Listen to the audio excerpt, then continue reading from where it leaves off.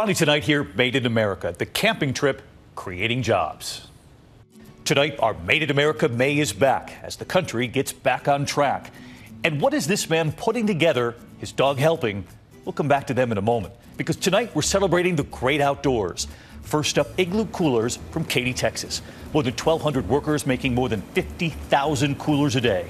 Hi, David. Pamela Vinson, assembly supervisor for 8 years, giving us a tour.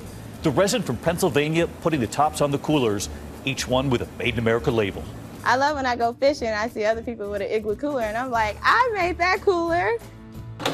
And in Asheville, Alabama, the veteran-owned company Go-Kot, making camping cots. They can make more than 500 Go-Kots a month.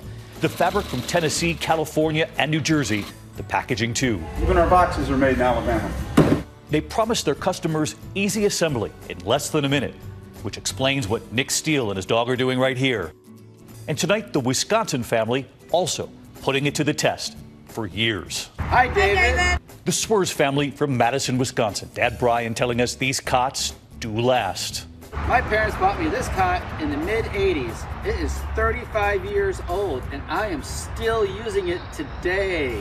Hi, David. Teresa Downing sewing the cots. Teresa and her husband Mike, both Air Force veterans, and both own the company. Their son Gabe now in the Air Force Academy, and they're proud they've kept their workers working through the pandemic. We're still here, making the best low-profile cot on the market. Thanks for sharing Go-Kot with America. Made in America! Well, back in Texas tonight, Igloo telling us that they plan to hire more than 500 temporary and full-time workers this summer alone. The American comeback with 3 words in mind. Made in America!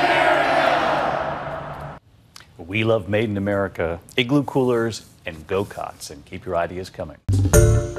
Hi, everyone. George Stephanopoulos here. Thanks for checking out the ABC News YouTube channel. If you'd like to get more videos, show highlights, and watch live event coverage, click on the right over here to subscribe to our channel. And don't forget to download the ABC News app for breaking news alerts. Thanks for watching.